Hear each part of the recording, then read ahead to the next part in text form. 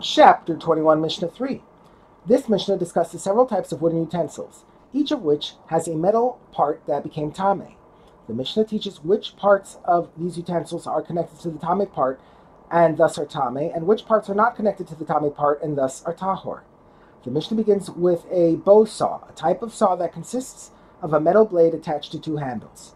If the blade of a bow saw is tame and someone touches the handles of the bow saw that are located at either end of the saw, he is tame because the handle of a tame utensil becomes tame along with the utensil. The Mishnah lists parts of a bow saw that are not considered to be connected to its blade. It also lists some other tools whose various parts are not connected for tuma.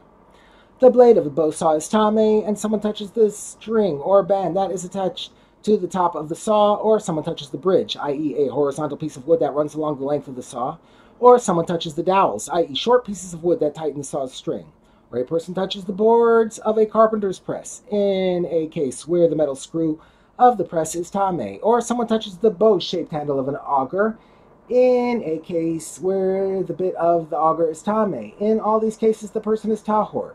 These objects are not considered connected to the part of the tool that is tame, since they are attached loosely and are not attached in a permanent manner.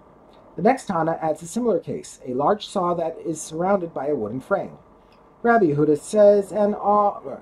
says, also, someone who touches the frame of a great saw is tahor, even if the blade of the saw is tame. Since this frame is not attached to the blade on a permanent basis, the frame and the blade are not connected for tuma. The Mishnah discusses the parts of an archer's bow. If someone touches a bowstring or bow and the arrow used with the bow is tame, even if the bowstring is stretched, that is, the archer placed an arrow in the bow and pulled back the string, the person who touched the bowstring or bow is tahor. Since the arrow is not attached to the bow or bowstring, it is not connected for tuma. The Mishnah concludes with the law of a trap used to kill moles. The trap is made with an arrow that shoots when a mole enters the trap.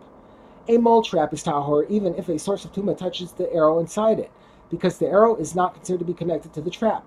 But Rabbi Yehuda says whenever the string of the trap is stretched and the arrow is placed on it, the trap is considered connected to the arrow. Therefore, if the arrow is tame, the trap becomes tame along with it.